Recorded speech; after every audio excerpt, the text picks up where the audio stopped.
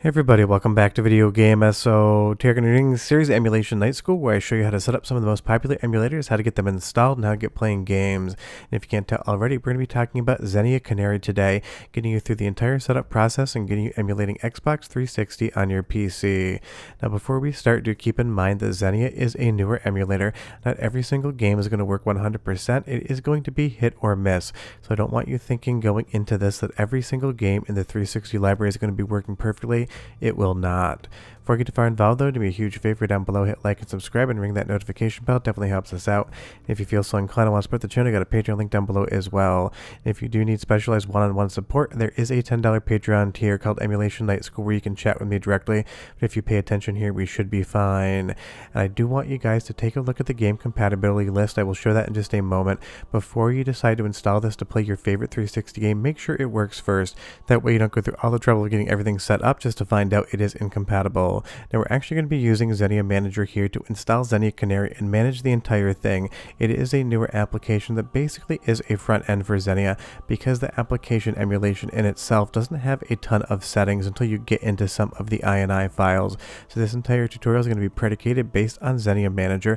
I'm going to show you how to install it, how to get it set up, how to install the .NET files for Microsoft Windows in case you don't have them on your system, load games up, go through all the settings, and get you guys playing the games you want to play.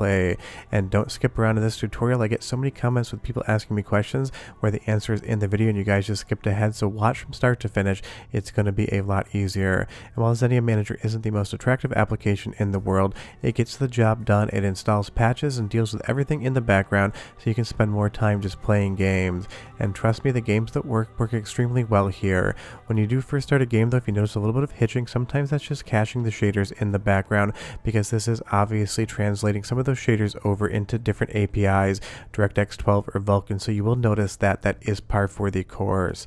So as far as getting Xenia Manager, if you go to the right hand side of the page on GitHub, you're going to see version 1.15.2 as the recording of this video, and we go ahead and click on releases and you will see it right here. This is a pre-release, but go ahead and use it. It works totally fine and I've been playing around with it, no issues whatsoever. Don't go to the most stable release. That is a little bit older and I do not recommend you guys grab that one.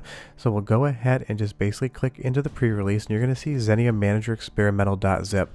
That is the file that we need to open up and download, and you'll see a little bit of a changelog here in case you're wondering what's going on. And Xenia Manager will keep both Xenia Canary and itself updated. Once you install it once, you will be fine. So Xenia installs to whatever folder you make it in, so go ahead and pick a place on your computer, pop that zip file in here, and unzip it into the folder. Don't nest it into another folder, just hit extract here, not extract a folder, and you will be fine.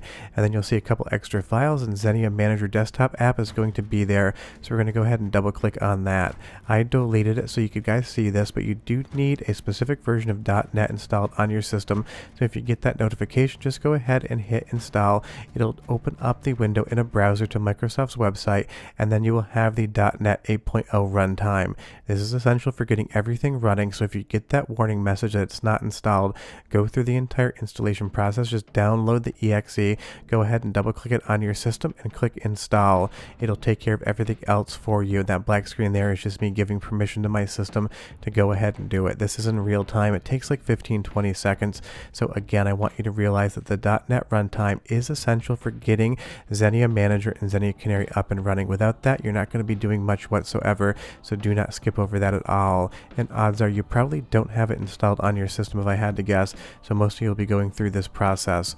From there, go ahead and double click Xenia Manager again, and you're going to hit install Xenia Canary. That is going to install the emulator for you. You can also just unzip the version on GitHub into the same folder. That is fine as well, but this is how I recommend to do it. When you first install it, it's going to pop open a window for Canary in and of itself, and it's going to say create profile or open profile menu.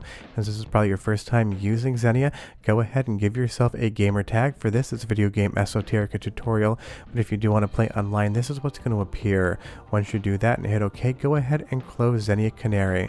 Now, I did talk about the compatibility list. Go through this.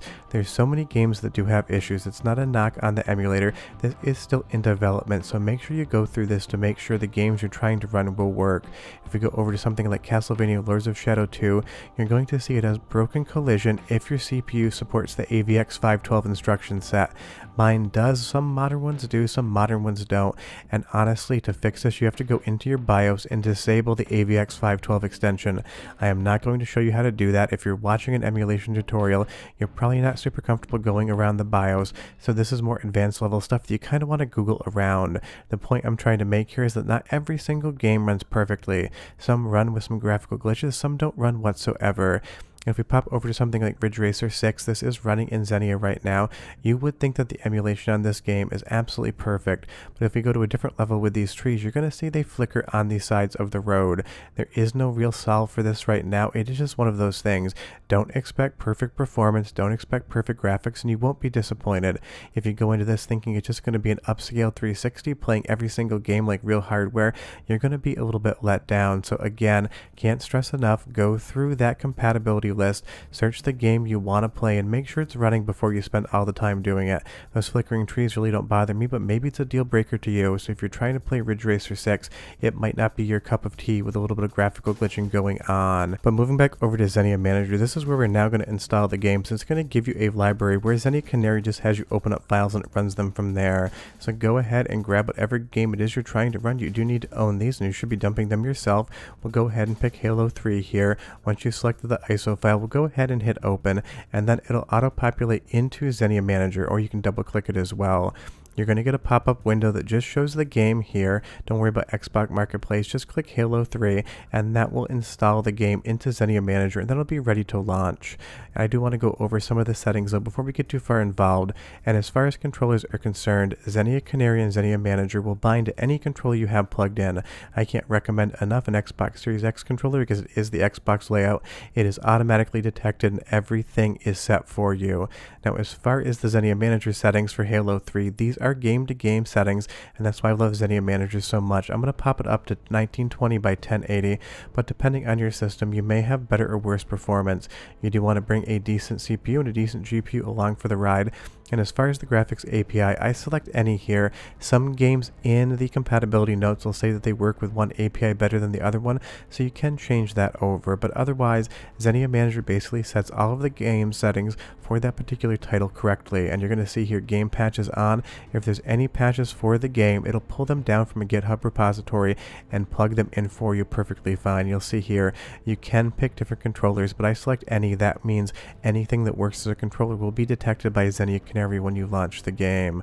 From there you can save if you want to, and just go ahead and double click on the game in your library, and that library will always stay there as long as the files are still on your PC. So it is a nice thing to have Xenia Manager in the background so that you do have that library, that quick click, get into the game and play. And you'll see here I am playing Halo 3 on Xenia Manager, and everything seems to be running relatively well and looks good. As I just take a look at a rock here trying to jump into the wrong spot. It's been a few years since I played this game, but that is basically the setup process for Xenia.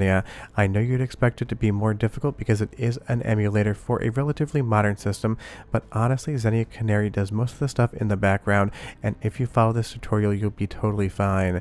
But again, I can't stress enough the following bits of information. Make sure that .NET is installed, or else none of this is going to work whatsoever. And definitely go through the game compatibility list and make sure the title you want to play works. And remember that when you first play the game, for maybe the first 15 or 20 minutes, there can be some hitching, and that's when the shaders are being compiled in the background, because it's basically translating a lot of what the Xbox 360 would do onto a modern GPU, whether it's NVIDIA or AMD.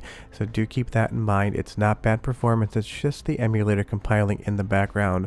But I would say at least here in Halo 3, the game looks perfect. It's 100% playable at 1920 by 1080 for me, and I know you can play this game from start to finish. But for every title like Halo 3 where I can make that statement, there's titles that won't launch whatsoever, there's titles that have terrible graphical corruption, there's titles that just basically will freeze on you.